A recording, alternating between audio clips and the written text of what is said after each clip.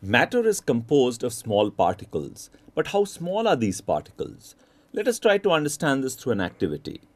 We need some potassium permanganate and 6 glasses filled with water. Add a few crystals of potassium permanganate in the first glass.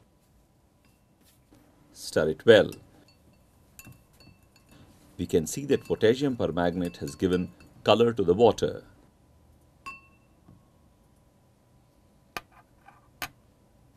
Now put 40 milliliters of this colored water and put it in the second glass.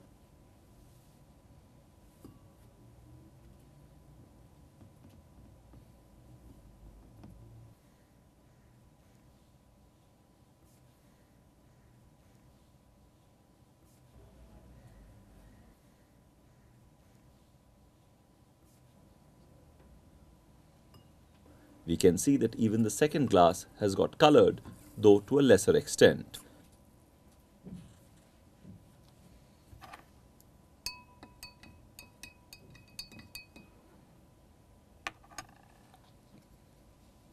Similarly, continue adding equal volume of water from the preceding glass to the next one.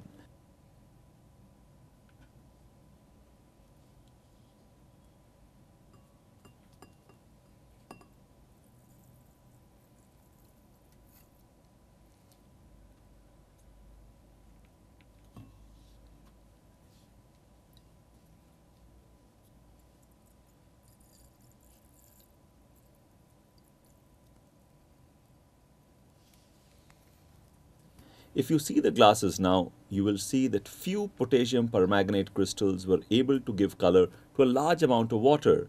This is because potassium permanganate breaks down to individual particles when dissolved in water, and the fact that these particles can be distributed in large volumes shows that there must be multitudinous particles in the small amount of potassium permanganate crystals that were taken.